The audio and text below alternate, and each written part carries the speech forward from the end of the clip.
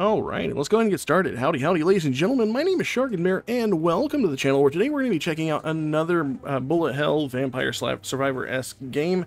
This is Twilight Survivor. This one's been out for a little bit more than a week, I guess. I think. I kind of missed whenever this one came out, but I was in the mood for another, vampire survivor-esque type title, and so we have ourselves Twilight Survivor, probably one of the most beautiful games in this genre to date so far. You'll notice immediately as soon as we get to looking at the characters how amazingly good this game looks. This is a game that's in early access. You have 4 characters to start out with. I unlocked a 5th character. We have Lilia, Inu Kage. I really like that Shiba dog look, not Shiba, just chubby. And then we have Emberfire as well as Dory. Now, each one of these has a different weapon set in the sense that they have a different main skill. For instance, Dory is a character who likes to armor up in spikes and roll around enemies. Emberfire is a character who likes to basically anchor themselves in place and become a turret. Inu Kage has shurikens that he can throw and then retract back to him. And then Lilia is a hammer user who likes to hit the ground and use shockwaves. And then the last character I unlocked was Augustine. He uses a sword and he's able to actually slash things around him, and he has a chance to actually swing his sword a second time for every swing that he does. It actually gets pretty ridiculous because it actually triggers off itself. So if he triggers a second swing on an attack, and then that attack also has a chance to trigger another attack. As you play these characters, you'll also see that they have talent trees here at the bottom. They start out with a default top portion right here. These blue skills are the ones that are default. And then as you complete their lore, you'll come in here and see what the levels are for them. For instance, I've already marked one off for here, but then he also needs to complete 5 events and clear the level Life Spring as his character. You will then get access to more of his skill tree. So we're going to jump into one of the maps here, see how far we can get. There are several levels here in the game already. I'm trying to decide which character I want to play as. I think we're going to go with Lilia. I'm a big fan of her shockwave attack. I do have her first set of skills unlocked here at the bottom. Not all of them, mind you, but a good bit of them. So if you like the content, you want to see more games like Twilight Survivor here on the channel, feel free to like and subscribe to the channel. It really helps me out. As always, I hope everyone is having a fantastic day, and let's jump into it. I'm going to go ahead and try to knock out the last level. So right now it looks like we have 4 levels currently available to us, I assume, because this is an early access. There are going to be more maps added in. We in the Verdant Plain. The Verdant Plain has like 4 different options. So every area has like different like story things that you want to do. We are currently at the Goblin's End, which I believe is the last map for Verdant Plain before we go on to the next map. So we're going to jump on into this. Alright, so here we are. I actually restarted my match because I messed up already. I don't know what this chicken is for. Young warrior, you're willing to become my disciple. I shall bestow upon you a great power requiring only a small, harmless price. Oh, so they gave us like a free item. Chicken God's Protection offers all the points from this game in exchange for Divine Blessing. When your HP is less than 30%, all HP is restored, although this perk will no longer apply. What do you mean? Offers all points from the game in exchange for Divine Blessing. I don't know if I want that, though. That sounds awful.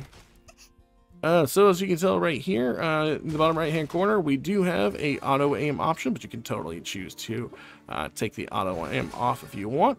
At any point in time you want to see what synergizes with what, you can actually opt to hit the L2 button, and it'll show you what synergizes what. Unfortunately, you can't do that while you're looking at these skills. But yeah, whenever you open this up by here, I can see what synergizes with what. As long as you found like the correct combination beforehand. So that's good to know. I'm gonna go ahead and take the power dagger here. And the power dagger and the throwing dagger that I have, they synergize well, so they're going to make another item. I'm also going to choose to see... Let's go with the explosive trap. I want to see how many synergy items we can create. I have yet to make a full set of them, but mostly because we hadn't had all of the recipes yet. Now what we need to do is find all of the requisite passive items, if we can. Magical stopwatch. What does that go with? That doesn't go with anything we have. We'll go ahead and pick up Hammer Strike level 2. If we don't see an option we like, we'll go and try to find one we do. We also have Giant Cannon. Giant Cannon goes with Temporal Shroud. I do love this skill. Giant Cannon fires off those things right there, and they are super cool. Let's go ahead and go with... What did Lifeblood go with? I don't think I had Lifeblood. I'm gonna go ahead and... Does one... See, unfortunately, I think I'm about to lock myself out, because I don't have any more but one reroll. Oh, how I don't want certain skills. What does Lifeblood go with? Nothing there. Oh, that goes with a sword. Coin Pouch goes with Golden Radiance, and Poison Blade goes with Air Blast, which we do not have. Out of all these, I'll probably take that one, even though I do not want it. Sometimes you gotta kind of roll with what you don't want. Power Stone, we're definitely taking that. Because Power Stone lends itself into Fireball. And a Temporal Shroud goes into our Giant Cannon. So we have all of the items we're going to have for the rest of the game. As we level these up, we're going to unlock the synergies for them. So we're going to go ahead and work on our active skills. Because the active skills is what's going to get you your combos, essentially. Since we've been... Yeah, we're going to do Blade Dagger. It doesn't really matter. And we have our first boss up, I just now realized. As we kill the first boss, right here, they do come in at different points in time. I don't know what the timer or interval is for them, but I do know they come in quite regular. And once we die, we'll get a level up reward as well as a gravity beacon, which will draw in all the XP orbs that have fallen on the ground. So that's pretty cool. There's also actively a dash with the R2 or the right trigger, whatever it is to you. And now we have our first, basically, fusion skill. Chain Fireball. So our Fireball turns into continuously launches fireballs at the nearest enemy. That's pretty cool. You don't lose items, just your Fireball will transform, so you don't actually get an extra place on your ability bar, which is kind of sad, but it is what it is. So we're going to go ahead and hit this. Looks like we got level ups in all these three skills: Power Stone, Holy Cross, and Giant Cannon. That's nice. We'll go ahead and work on getting our active skills leveled up. So next time we leveled up, we should have the option to level up our hammer even further, which is pretty cool because our hammer is pretty cool. Instead of doing a shockwave that goes in one direction, it'll do one giant shockwave that'll head in every direction from underneath us. And this fireball skill is pretty nice. It's just doing continuous damage. As you can see, we now have some ranged enemies that do some AoEs on us, but as long as we keep moving, we are in a fairly good state.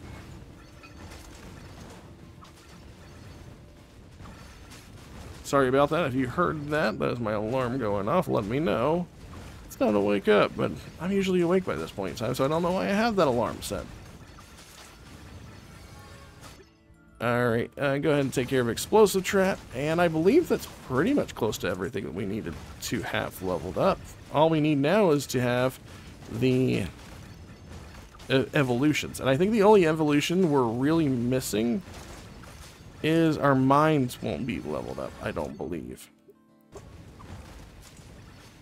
But everything else is good. So it looks like we're going to have our second boss here. This is only a 10-minute match. I believe that's when the boss of this one comes out. I think the matches vary in length. I've had one that lasted about 15 minutes. But you do gain XP at quite a rapid rate, so you'll never be under-leveled whenever you're doing these things. It really depends on what your what skills you have, and if you remember your synergies and stuff like that. For me, I have a page open where I wrote down the synergies that I'm aware of. Just because you can access this during the game, but you can't access it when you're looking, like leveling up and picking out your skills, which is kind of a weird oversight, if I'm being honest. Because some of these skills kind of look not entirely samey, but kind of samey in the way that, like, oh, is that Power Stone or is that something else? And because Power Stone is like a diamond, I think, and then there's another one that looks like a diamond, and I actually got confused a couple of games ago and picked the wrong thing and never got my fusion skills. And since you don't get to choose another active ability to replace another one, once your skill slots are full, they're full, that's it. It can really be unfortunate for you. Alright, so we have 3 fusion skills. And we are working on the last one, I believe, that we're going to be getting this time. Which we need to get, oh, there we go, fission laser. Fires 1 massive laser beam in a specified direction. That's nice. We'll go ahead and work on temporal shroud. Oh, I like the way that looks. That's pretty dope. And we have 4 out of our 5 skills as fusion skills, which is nice.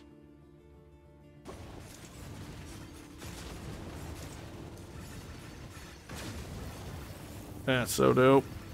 I love it. I'm gonna actually use that in a manual aiming here in a little bit whenever we get to the final boss of the area. I'm gonna go ahead and work on our crit damage increase. I don't know if we can actually crit at all. Are we critting at all? Yes, we are critting every once in a while. I just saw that crit for 420 damage. So increasing our crit chance, or crit damage, is gonna be fine for later. I'm gonna go ahead and turn auto aim off. I want to target this directly at the boss. I want to see how fast we can melt it. Which direction is he coming from? There he is. Oh, we're melting him. I can tell.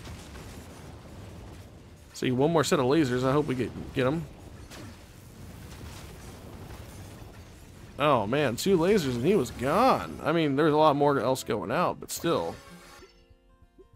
I'm gonna go with temporal shroud just because that means people are getting lasered for far longer. I'm gonna go ahead and turn on auto aim again and just let it hit whatever it wants to hit. Some enemies will die and they'll drop hazards on the ground. As you'll see every once in a while, there'll be a little puddle. They're not super egregious, like there's one right here to the right. If I step in that, oh, and that one right there, I'll take a little bit of damage, but it did 1 damage. I can't even tell that it did any damage. I assume as you get further into the game, you'll be hit a lot harder by stuff like that. You'll also see that there are purple orbs right there. That's the gravity that brings in all the extra XP. These little blue ice cubes right here, they'll freeze everything around you, but they have to be fairly close in order for that to work. And it doesn't freeze bosses, so that's good to know. There's also a bomb icon that clears the screen essentially. And I believe that's all of them.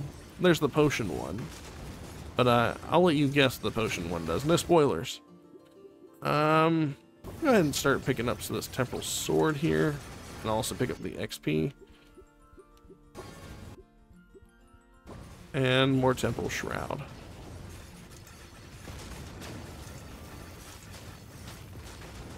And we're just going to work our way around. We got about 4 minutes left, and we're already pretty much max build.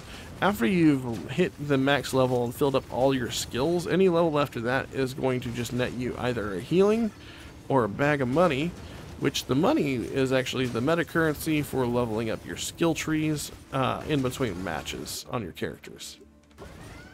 So now that we have the poison blade there, we've just got to fill out, I believe, spectral shroud, as well as the one that gives us revives. Do not like this bee. This thing runs fairly quickly. We'll put some distance on it. Just want to hit it with some laser beam. There we go.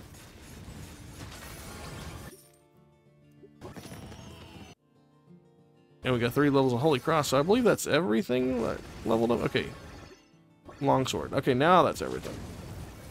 Any level up after now will give us coins or healing, and I'm gonna choose coins every single time because I love currency.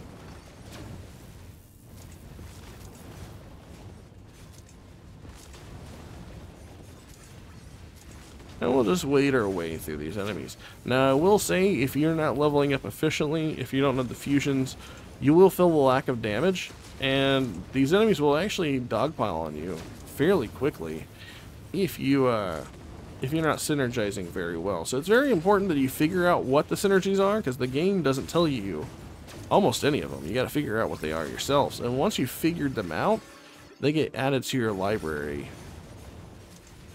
So as you can tell, like right here, we really don't have that many of the fusions figured out. We still have more than half left to figure out. We either don't have the weapons unlocked yet because they're tied to other characters, or progression throughout the levels themselves.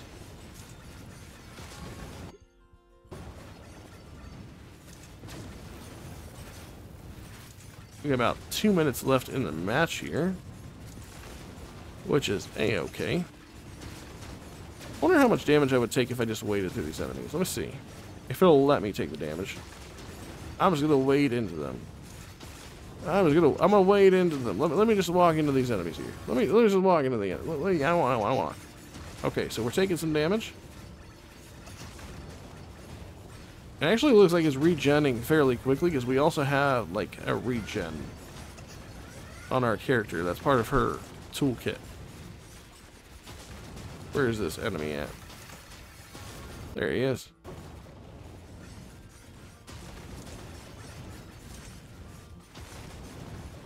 Can we melt him? 859 damage. Wow, one of the shots did 859. Like, it's funny because like the other ones were like 78, 96, stuff like that, and that one does 879.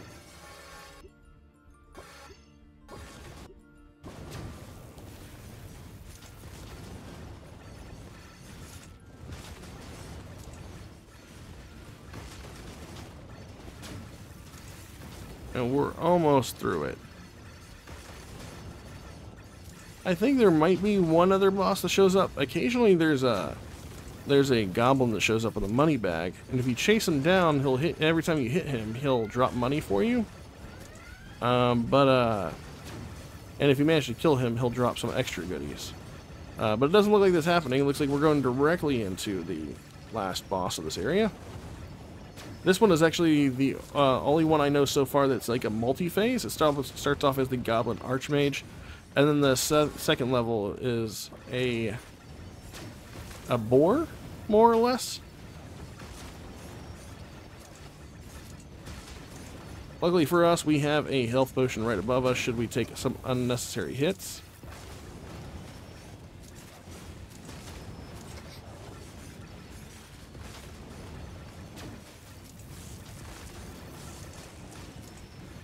It looks like we have...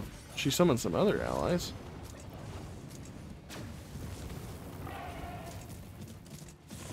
Okay, so the Goblin Archmage is out, and now we're fighting the Boar King, which I believe is our final fight here. You have to be careful, because I believe one of the functions of this boar is that it will separate, as it has now, and then turn into many boars. He's no longer going full bore. Alright, we've dealt with the mini boars. Now we're just going to keep hammering on him. I'm making it look easy. It's kind of easy already, but it's still fun. And we did that. That was pretty quick. What do we get here? We got something new. Diligence. 1% attack power for every 500 enemies defeated. Oh, that's pretty cool. We got unlocked a Quent card. That's interesting, I guess. And there we go. We completed the stage. That is the last stage. I got a C ranking? How does an A, 2 B's, and an S equal a C? That's bullshit. We also got achievements for unlocking the fusions of everything else that we just got here. Collect and equip the magical cards during your adventures to aid you in your time and your quest. You can also play it with friends during your free time.